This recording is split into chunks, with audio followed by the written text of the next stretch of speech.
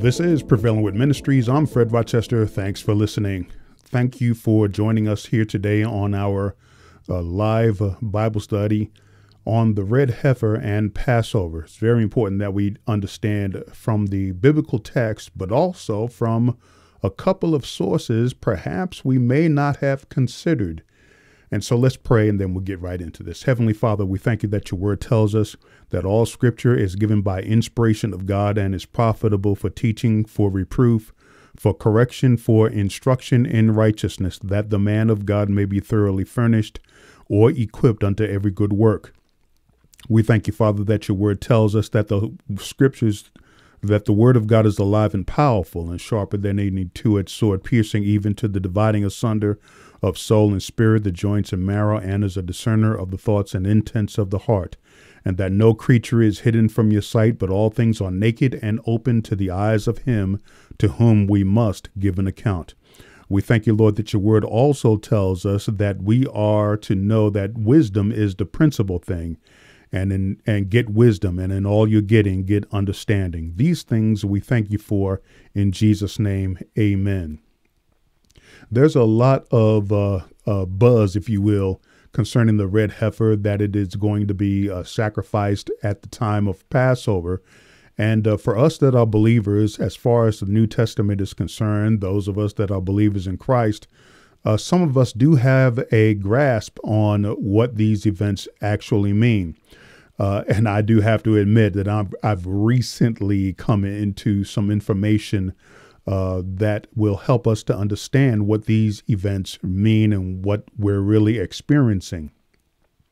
And so we have to understand it from not only from the Bible in terms of the biblical text, but we also have to understand it from the standpoint of Hebrews, from the Hebrews. So the red heifer and Passover, the red heifer actually comes from two passages of scripture that we will see in the book of Numbers and also in the book of Genesis chapter 19. So let's get right into this here in the book of Numbers chapter 19, beginning at verse 1. Now the Lord spoke to Moses and Aaron, saying, This is the ordinance of the law which the Lord has commanded, saying, Speak to the children of Israel that they bring you a red heifer without blemish, in which there is no defect, and on which a yoke has never come. You shall give it to Eleazar the priest, that he may take it outside the camp, and it shall be slaughtered before him. And Eleazar the priest shall take some of its blood with its finger and sprinkle some of its blood 7 times directly in front of the tabernacle of meeting. Now, if you don't know what the tabernacle of meeting is, if you go back into the time that the children of Israel was out of Egypt, and as soon as they entered into a particular spot, the Lord instructed Moses to make a tabernacle. Now, this was a portable tabernacle because of what would take place as far as the 12 spies is concerned. 10 of them brought back a bad report, and 2 only brought back a good report, and that's Joshua and Caleb. And so the tabernacle of meeting was a portable tabernacle in which the Levitical priesthood would be in charge of the service of the tabernacle. And so when they entered into the promised land, they still had this portable tabernacle all the way up to David. And it was in David's heart to build a temple. But because he had too much blood on his hands, meaning the killing of Uriah and also his warfare, it was given to his son Solomon, which was born out of Bathsheba, and whom David had committed adultery with. But nonetheless, now that a permanent tabernacle was built, the performance of the sacrifices would be performed in the first and second temple, and the temple of Herod, or Herod's temple, would be destroyed in AD 70. And so that's the background in terms of the tabernacle of meeting, which you can get further information about this in the book of Hebrews chapter 9. All right, verse 5 here in the book of Numbers chapter 19. Then the heifer shall be burned in his sight. Its hide, its flesh, its blood, and its offal shall be burned. And the priest shall take the cedar wood and hyssop and scarlet, and cast them into the midst of the fire burning the heifer. Then the priest shall wash his clothes, he shall bathe in water, and afterward he shall come into the camp. The priest shall be unclean until evening. And the one who burns it shall wash his clothes in water, bathe in water, and shall be unclean until evening. Then a man who is clean shall gather up the ashes of the heifer and store them outside the camp in a clean place, and they shall be kept for the congregation of the children of Israel. For the water of purification it is for purifying from sin. And the one who gathers the ashes of the heifer shall wash his clothes and be clean until evening. It shall be a statute forever to the children of Israel and to the stranger who dwells among them. He who touches the dead body of anyone shall be unclean 7 days. He shall purify himself with the water on the 3rd day, and on the 7th day, then he will be clean. But if he does not purify himself on the 3rd day and on the 7th day, he will not be clean. Whoever touches the body of anyone who has died and does not purify himself defiles the tabernacle of the Lord. That person shall be cut off from Israel. He shall be unclean because the water of purification was not sprinkled on him. His uncleanness is still on him. This is the law when a man dies in the tent. All who come into the tent and all who are in the tent shall be unclean 7 days. And every open vessel which has not cover fastened on it is unclean. Whoever is in the open field touches one who is slain by a sword or who has died, or a bone of a man or a grave, shall be unclean 7 days. And for an unclean person they shall take some of the ashes of the heifer, burnt for purification from sin, and running water shall be put on them in a vessel. A clean person shall take hyssop and dip it in the water, sprinkle it on the tent, on all the vessels, on the persons who were there, and on the one who touched the bone, the slain, the dead, or a grave. A clean person shall sprinkle the unclean on the 3rd day, and on the 7th day, and on the 7th day he shall purify himself, wash his clothes, and bathe in water, and at evening he shall be clean. But the man who is unclean and does not purify himself, that person shall be cut off from among the assembly, because he has defiled the sanctuary of the Lord. The water of purification has not been sprinkled on him. He is unclean. It shall be a perpetual statute for them. He who sprinkles the water of purification shall wash his clothes, and he who touches the water of purification shall be unclean until evening. Whatever the unclean person touches shall be unclean, and the person who touches it shall be unclean until evening. So I wanted to read that because I know that many of us, when we read scripture, we just want to cut right to the chase. And there's a time for that. But in this particular text, we do need to cover and read the entire text so that way you will not be without knowledge. Here in the book of Genesis, chapter 15, is where we get the first reference of the heifer. Here, beginning at verse 1. After these things, the word of the Lord came to Abram in a vision, saying, Do not be afraid, Abram. I am your shield, your exceedingly great reward. But Abram said, Lord God, what will you give me, seeing I go childless, and the heir of my house is Eliezer of Damascus? Then Abram said, Look, you have given me no offspring. Indeed, one born in my house is my heir.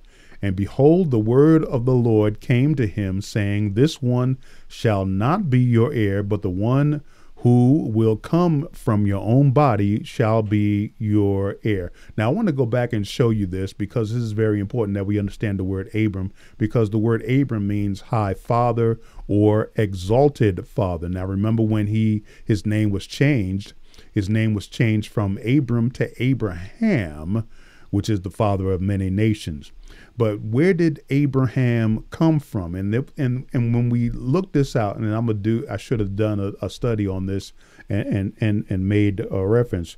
But if you look at the word Hebrew, you will see that it has a great reference in terms of where Abraham actually came from. So here I'm pulling up a reference, and if we were to look at the word Hebrew and study this out completely, we will see that we will find a significant reference. Here, the word Hebrew simply means a descendant of Eber. If you were to go back into Genesis chapter 10, you will see a genealogy, and Eber, or an Eberite, was from the land of Ur of the Chaldees. And this word Eber means one from beyond, one from beyond. And that's very powerful in terms of where Abraham came from. So he came from Eber, and this means one from beyond, and that's very powerful. So now we're getting a good understanding as far as where Abram, who now is Abraham, where he had came from. So now look at verse 4 here. And behold, the word of the Lord came to him, saying, this one shall not be your heir, but one who will come from your own body shall be your heir. Then he brought him outside and said, look now toward heaven and count the stars, if you are able to number them. And he said to them, rather said to him, so shall your descendants be. And he believed in the Lord, and he, meaning God, accounted it to him for righteousness. We see this same reference in the book of Galatians, and I hope this reference is there. Here in the book of Galatians chapter 3, and beginning in verse 6, it says, just as Abraham believed God, and it was accounted to him for righteousness. Therefore know that only those who are of faith are sons of Abraham. And the scripture, foreseeing that God would justify the Gentiles by faith, preached the gospel to Abraham beforehand, saying, in you all of the nations shall be blessed. You will remember what Jesus said in the book of Matthew chapter 28, verses 19 and 20, that we are to make disciples of all nations, baptizing them in the name of the Father and of the Son and of the Holy Spirit. But here in verse 9 now, so then those who are of faith are blessed with believing Abraham. So again, verse 5, I didn't read that. Therefore, he who supplies the Spirit to you and works miracles among you, does he do it by the works of the law or by the hearing of faith? Just as Abraham believed God, and it was accounted to him for righteousness. So that's very important that we understand that part. All right, verse 7. Then he said to him, I am the Lord who brought you out of Ur of the Chaldeans. So that way we see what Eber means, and that is one that is brought from beyond Ur of the Chaldees, to give you this land to inherit it. And he said, Lord God, how shall I know I will inherit it? So he said to him, bring me a 3-year-old heifer. So that's where we get the reference of in terms of the 3-year-old heifer. Many of you that have studied out the red heifer to some degree, we now have a biblical reference as to what God requires as far as the red heifer is concerned, which is found in the book of Genesis chapter 15 and verse 9. So it's very important that we put these things together and put scripture together so that way we can understand it. I believe that what we need to do is that when we hear of certain things as far as the red heifer is concerned, we need to go back to its scriptural origin and define it that way, so that way we can have a better understanding as far as what we're seeing portrayed today.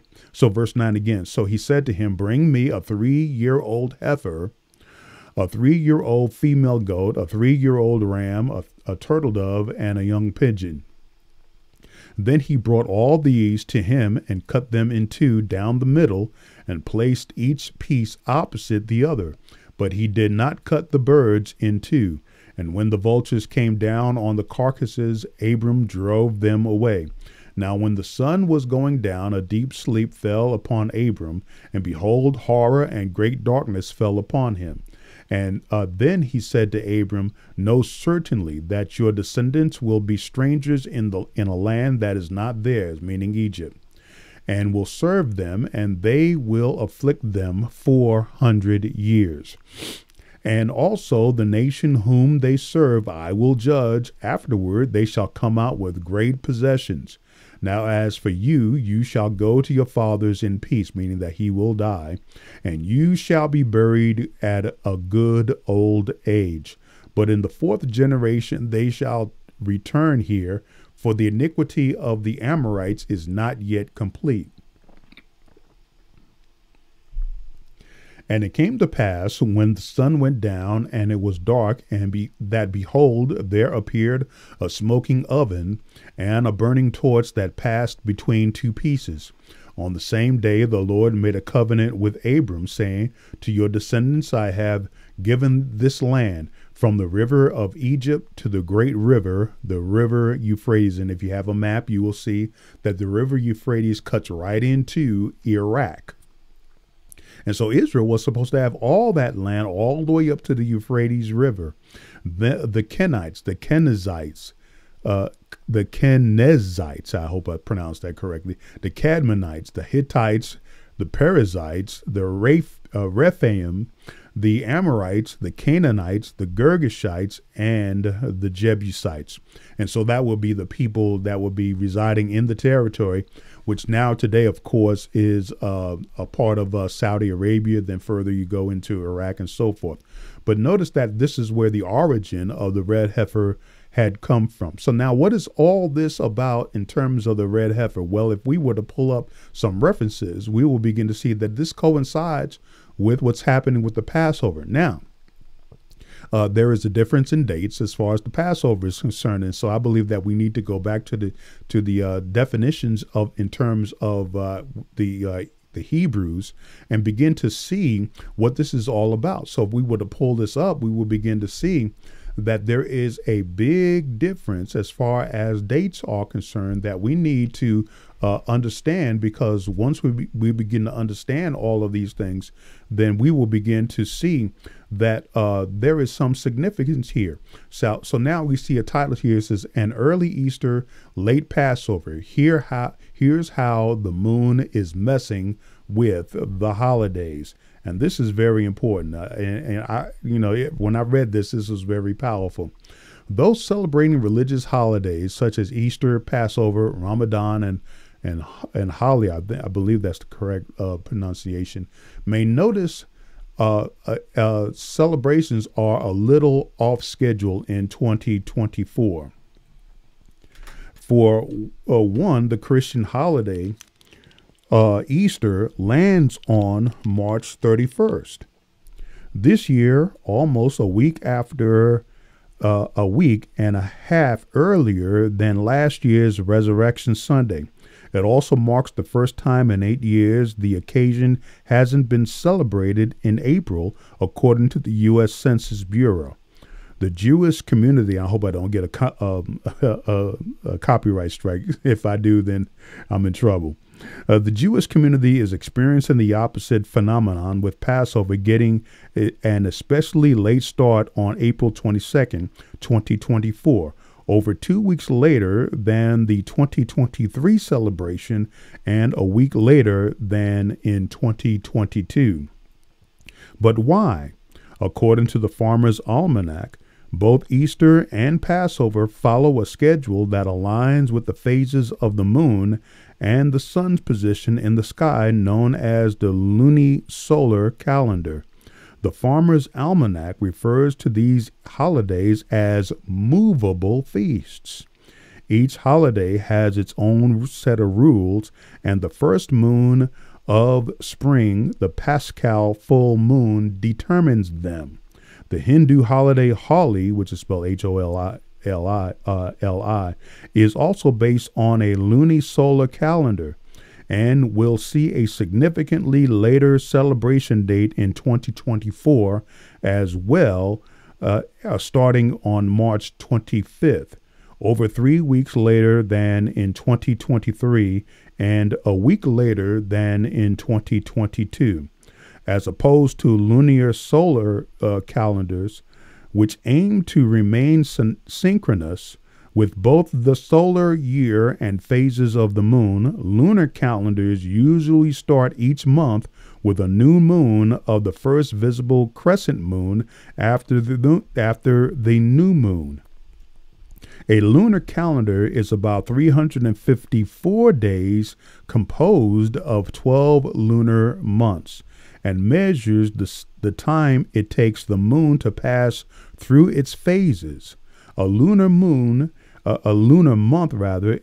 about 29.5 days long, creating a one year lag between solar and lunar calendars every 33 years, according to Al Jazeera, which is of course a terrorist organization. So but nonetheless, through still determined by phases of the moon, the Muslim holiday Ramadan, which of course Christians don't celebrate, is based on a lunar calendar, and Jews as well.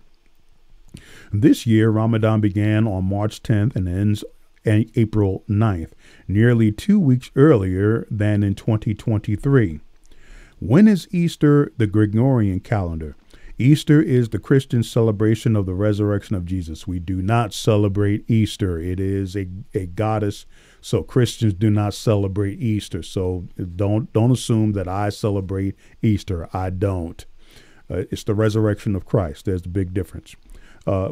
Western practicing Christians always celebrate Easter the first Sunday after the first full moon of spring. Again, I want to point out that we just don't. I'm just reading the article here. I don't celebrate Easter, nor do I endorse it. So just be very careful. Now, don't attach me to anything and say, "Well, see, he celebrates Easter." No, hold your horses. I don't. All right. It occurs shortly after the first day of spring, otherwise known as the vernal equinox. The earliest it can ever occur is March 22nd, and the latest is April 25th, according to the Farmer's Almanac. This year, the Paschal full moon lands on Monday, March 25th, hence the 2024 Sunday, March 31st celebration day, which of course is next Sunday. If the first spring full moon falls on a Sunday, Easter is celebrated the following Sunday. So you see what they're trying to do. They're trying to force us to celebrate Easter and to force us to celebrate the resurrection of Christ on their Easter Gregorian calendar date. So that gets us confused, and that's why we don't do that. We celebrate the Passover. As far as Christ is concerned, you will notice that the scriptures in the New Testament said that Christ is our Passover. So again, I want to make sure that you understand very clearly that Christians, true born-again Christians, do not celebrate Easter. So the last time Easter landed on March 31st was in 2013, according to the U.S. Census Bureau. And the next time Easter will land on this date is over half a century from now, in 2086 and again in 2097. When are Christian holidays in 2024? Epiphany, Good Friday, Easter, you see the dates there. All right, but now we get to the Passover, which is very significant here. When is Passover and other Jewish holidays, Hebrew calendar? Passover, or Pesach, I believe that's the correct Hebrew pronunciation. If I butchered it, please forgive me. I don't know Hebrew. I should know how to pronounce it. I know you're not going to cut me any slack, but please cut me some slack. Hebrews commemorates the slavery of the Israelites in Egypt and their ultimate exodus to freedom. And so that's why there is a difference, because on the Hebrew calendar, we're going to see that the Lord instructed the children of Israel that on the first day, this will be the first month for you, but on the 14th day would be the Passover. And so that's why the dates are distinguished and different from each other. And that's why we need to just sit down and relax and study it and read it, even though it is tough to understand, yet we just need to read it and accept it for what it is. According to the California-based Peninsula Jewish Community Center, this story of redemption from slavery is the master story of the Jewish people and has shaped Jewish consciousness and values. It is celebrated for 7 or 8 days because although Jews left Egypt on the first day of Passover, they were pursued by the Egyptians until the parting of the Red Sea, which occurred 7 days according to Chabad organization. In 2024, Passover starts at nightfall on April 22nd. So I because I didn't study this out, I always assumed that the Passover would be on the day that Easter is celebrated, which is the Resurrection Sunday. But then if you go back and study this out in terms of the lunar calendar, you will see that in this particular instance, that the Passover is celebrated on the 14th day of Nisan, which is the first month of the year for the children of Israel. And so that's the proper aspect that we should look at this. So again, in 2024, Passover starts at nightfall on April 22nd and ends on April 29th or 30th. Every month follows the phases of the moon, and every year follows the Earth's orbit around the sun. Now, just in case you don't understand this, I looked up this particular calendar, as you can see here, and you will see that on Monday, 22nd April 2024, it equals the 14th day of Nisan, 5784, which is the year that the Jews were in existence. And so this calendar really opened my eyes up to the fact that the Gregorian calendar and the Jewish calendar are two separate and different calendars, and that the dates as far as the Passover is celebrated always. As far as the Passover is concerned, it is always celebrated on the 14th day of Nisan. And so there's no way around it in terms of the different dates in which the Passover is celebrated. So we need to pay more attention to the 14th day of Nisan than on what the Gregorian calendar uses to celebrate Easter, coinciding with what they say is the resurrection of Christ. But see, the thing is that Christ died on the 14th day of Nisan. He was sacrificed on the day of Passover, the Feast of Unleavened Bread and Passover, the 14th day of Nisan, not on Easter Sunday according to the Gregorian calendar. So we got to be very careful in terms of the dates in which these individuals are bringing, because it can be a slightly deceptive way of showing that Christ wasn't the Passover, but Christ was our Passover, and he was sacrificed on the cross on the 14th day of Nisan. There's no getting a way around it, because if you were to study the scriptures as far as the day in which Christ was crucified, you will see that he was crucified on the day of Passover. That's, of course, the book of Matthew chapter 27 and in other references of the scripture. So now what does this red heifer mean in terms of sacrificing?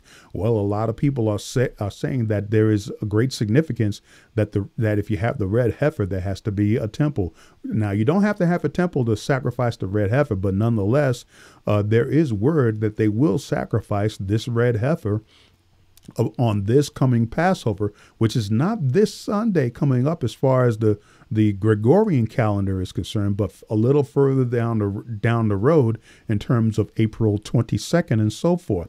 So it's going to be a little bit later. So when you see them sacrificing the red heifer on those days, you're going to say, well, why didn't they sacrifice the red heifer on Easter on the Gregorian calendar? Well, here's the reason why. Look at this date. It's the 14th day of Nisan, which coincides with Monday, April 22nd. So that's the thing that we have to be very, very cognizant about. And so this brings us to one particular thing as far as the coming of the Lord is concerned. A lot of people are saying that the coming of the Lord is very near, and that is true. I mean, it's nearer than when we first believed, in the book of Romans chapter 13, where Paul says that it's nearer than when we first believed. But one of the things that we have to understand also is that the Lord is long suffering towards us, and that not willing that any should perish, but that all should come to repentance. And the Lord has a heart of long suffering, because once he establishes the day of the Lord, and this already established, it's not that once he establishes, the day of the Lord is already established according to the book of Acts chapter 17 and verses 30 and 31. For he has established the day in which he will judge the world by that man, the Lord Jesus Christ. And so the date is already established, but we don't know when that date will be. And so as far as the red heifer being sacrificed, and I know that there's only been 9 red heifers that were sacrificed from the time starting from Moses up until this particular time. But now they're saying, according to Jewish tradition, that if there is a 10th red heifer sacrifice, then the Messiah would appear. We don't know. We can't say for certainty that this will take place. But nonetheless, there are 2 things that the Lord told his believers to do. Actually 3. Watch, that's number 1. Pray, that's number 2. And 3, be ready. And so what if that day comes and the Lord doesn't come and disappoints a whole lot of people? Well, a whole lot of people are going to be disappointed. I equate that to the fact that the Lord is long suffering, not willing that any should perish, but that all should come to repentance. He always give man a lot of latitude to repent of sin, just like what we read in the passage of scripture in the book of Genesis chapter 15, that the sins of the Amorites were not full. Well, the sins of the whole world is not full as well, but he knows the date that it will. And when he does, he will now initiate the pouring out of his wrath. Now, those of you that are in Bible study and studying out the last days, you know exactly how all of this may play itself out according to the scriptures. The book of Daniel chapter 2 gives us the timeline in which 4 empires will come to pass, and then the everlasting kingdom of the Lord will manifest on the earth for 1,000 years, and then the end shall come. We also know that in Daniel chapter 9 that there will be a prince that will establish a covenant with many for 1 week, but in the middle of the week he will cease sacrifice and offering. We will understand that there will be a temple built according to 2 Thessalonians chapter 2. The Antichrist will be in the holy place, showing himself to be God. And this is the abomination of desolation that Jesus spoke of in the book of Matthew chapter 24 and verse 15, where he says, and when you see the abomination of desolation spoken of by Daniel the prophet standing in the holy place, let him who reads understand. We see this in the book of Daniel chapter 9 and verse 27, which is that prince, that Antichrist, that beast, if you will, that will manifest himself in the middle of, in the beginning of the week, but he'll make a covenant with many for 1 week. 1 week in Bible parlance is 7 years. So what is the halfway point? It is either 1,260 days, also known as 42 months, which is 3.5 years. And so at the middle of the week, he will cease sacrifice and offering. And that is Revelation chapter 13, where he will impose the fact that anyone that does not worship the image or receive a mark in his hand or on his forehead, they will not be able to buy or to sell. And at that time, there will be great death among the people. You will see that the 7 seals, if you go into the book of Revelation chapter 5, the first 4 seals are the first 4 horsemen. But when you get to the 5th seal, you're dealing with the martyrs of those individuals that will be headed for the testimony of Christ. And so that's occurring at the middle of the week. And so for 3.5 years, there will be much havoc upon those who refuse to receive the mark of the beast. They will not be able to buy or sell unless they bow down and worship this image and receive the mark in his right hand or upon his forehead. And then after 3.5 years, the second coming of the Lord will take place, which is the book of Revelation chapter 19. Now, here's another thing that we have to understand, and that is that during this week, there will be great wrath poured upon the earth. You will have the 7 seals that will be broken. You will have the 7 trumpets that will be sounding, and also the 7 bowls that will be poured out upon the earth. These are things in terms of the wrath of God that will be poured out upon the earth. You do not hear much of these Bible prophecy teachers speak about the wrath of God being poured out upon the earth. during that particular times, but we need to include everything as far as the final week is concerned, because that is what's going to happen. So it's not going to be a time for the Jews to celebrate in terms of, well, the Messiah is going to come and establish his throne and everything will be hunky-dory. No, there will be a false Messiah, which is, of course, the Antichrist, which Paul spoke of in the book of 1 Thessalonians chapter 5 and also in 2 Thessalonians chapter 2.